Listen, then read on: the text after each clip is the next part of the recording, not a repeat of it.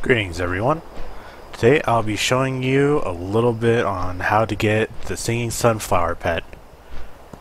This is done by going to Hillsbrad Foothills and doing the quest chain Peacebloom VS Ghouls.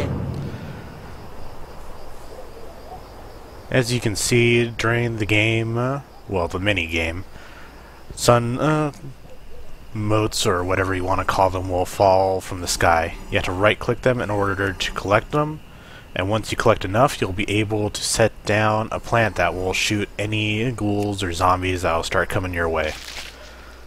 Through the first quest, all you have to do is put them on the middle of the map. If you do that, you're pretty much good for the first round. You don't have to worry about the other 4 lines just because that won't spawn until the next quest. During the second quest, you'll actually get sunflowers, which will give you even more sun motes, and it'll eventually give you some ice plants in order to shoot and slow down the zombies. Because a new one, as you can see on the screen, will pop up, and those move quite faster, have a bit more health, and I think they might hit a little bit harder. All you have to do for the second quest, though, is defend the 3 rows in the middle. You don't have to worry about the top or bottom just yet. During the third quest, Ghouls Hate Migraines, a new type of monster will show up during the second half of the quest. You have to actually survive 2 large waves in order to complete this quest. Thankfully, they give you 2 new plants as well.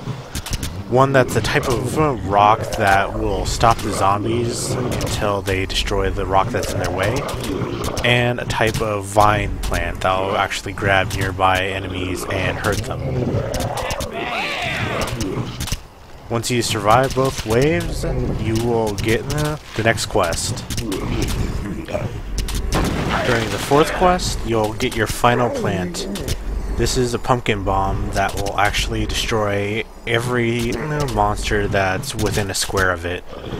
Left, right, up, down, or diagonal away from it. So you can use that in order to take out some of the harder enemies that are breaking through your defenses. For this one, things can get a little hectic, so I would actually suggest trying to get 2 full rows of sunflowers like I did.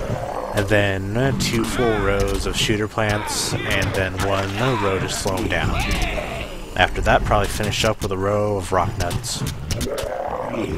This can be hard to do if you're trying to defend all 5 at first. Sometimes what I would do would be leave 1 open, so that way the lawnmower at the end can take them out after they get through. That way all you have to do is defend 4 for a bit, and then you'll eventually have enough sun motes coming down in order to build the rest of your stuff.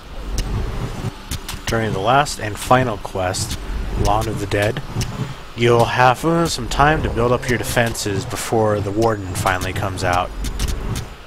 The Warden will on occasion throw random things onto your plant spots, which will kill your plants.